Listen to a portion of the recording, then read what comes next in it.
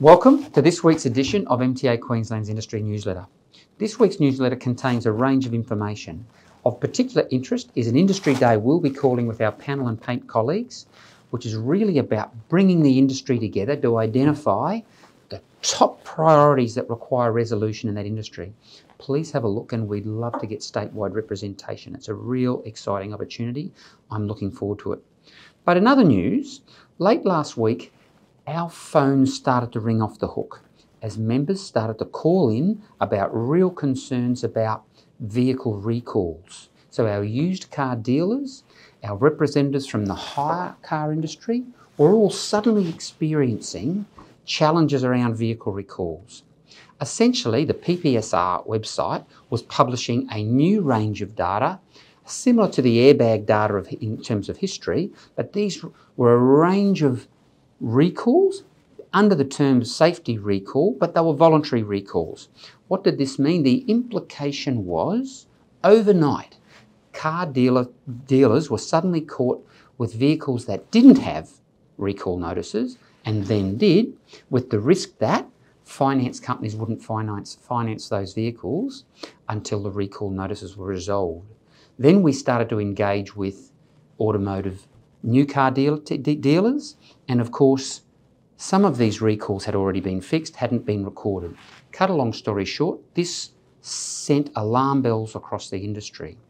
MTA Queensland engaged with our national colleagues to identify the problem, and interestingly, it was far more exacerbated in Queensland and elsewhere.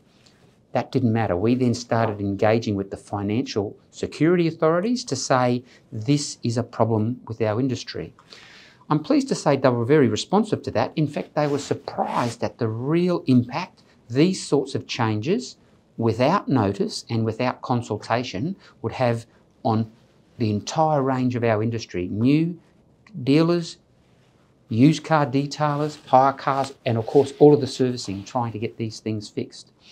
I'm pleased to report the Australian Financial Security Authority has agreed that they're going to be removing that data from next week, from about Wednesday of next week. Now, a number of approval mechanisms still have to be gone through, but they're certainly comfortable with us saying to you they're expecting that will be removed from next week. What that's a sign of is how industry can work together. If we weren't alerted to it, and in Queensland we're proud that we are close to members, so members feel confident to pick up the phone. My phone was ringing, our phones were ringing here. That's a real pleasing part of our industry. First call, you think, that can't be that big. It very quickly became a big issue.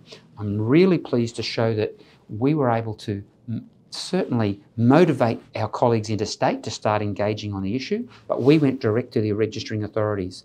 Looks like a win. I'm really pleased to report it. My message to you and my message to people who see this who aren't members, there is a reason to be a part of an association. We're only as strong as your advocacy. We're only as strong as our relationships with you. But when we do come together, we can begin to make changes. See you next week.